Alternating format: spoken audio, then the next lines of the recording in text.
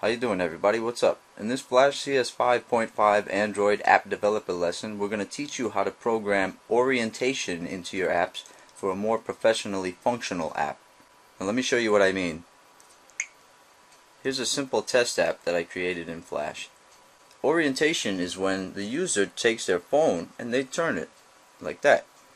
You can see what happens is my app gets all skinny right in the middle of the phone, and that's not cool and that's not professional. You'll see that most apps, when you turn your phone like that, they auto adjust their width to be 100% of the width of the screen. So I'll show you how to program orientation into your Flash CS5.5 apps using Actionscript 3. That way when the user turns their phone like this, your app will stretch the entire width of the phone. It'll fit in there perfectly. That's what I'll show you how to do now. So let's get to it.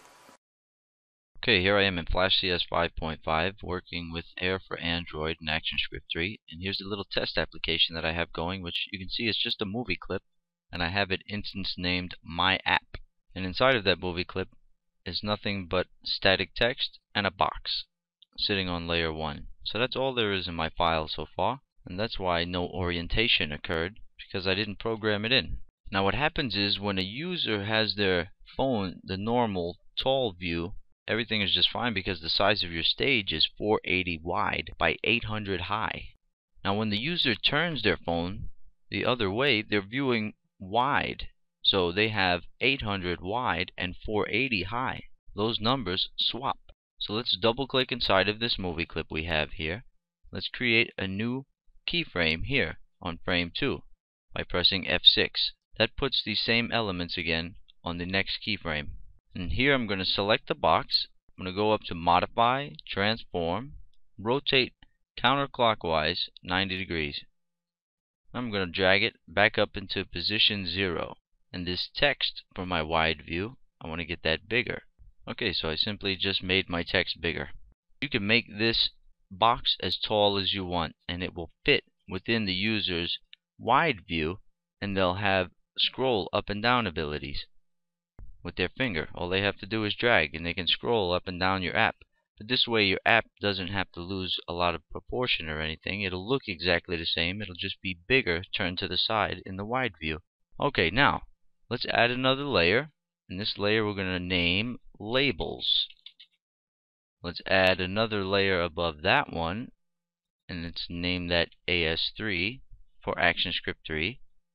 Let's make a keyframe by pressing F6 on the Actionscript 3 layer, another keyframe on frame 2 on the Labels layer by pressing F6. And this one you can just name that app. So the label name over here in the Properties panel, the label name for this first one is going to be Tall View, TALL_view. The label on this keyframe is going to be Wide View, wide_view. Now here we're going to put stop commands up top. So we press F9 to open our Actions panel, and we'll type in stop commands. There, so that's everything we need inside of that movie clip. Now let's double click here on the side, or you can click scene 1 here to go back into the main scene. Now in the main scene we're just going to simply add a new layer. I'm going to call this Orientation Code. I'm going to highlight that keyframe, and we're going to pop in our orientation script, and I'll explain it for you guys that are new to Actionscript 3.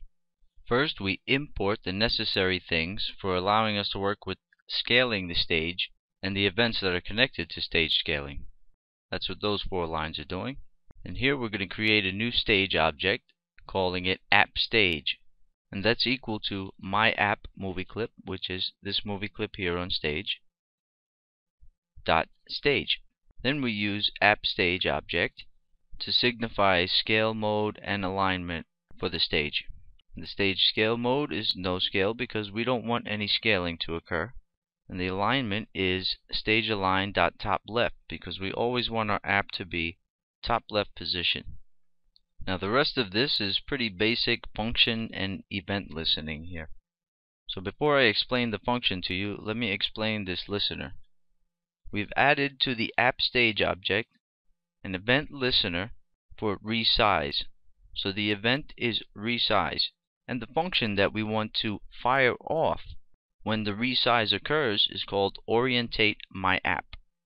And that function is sitting right here. So function orientate my app is sitting right there.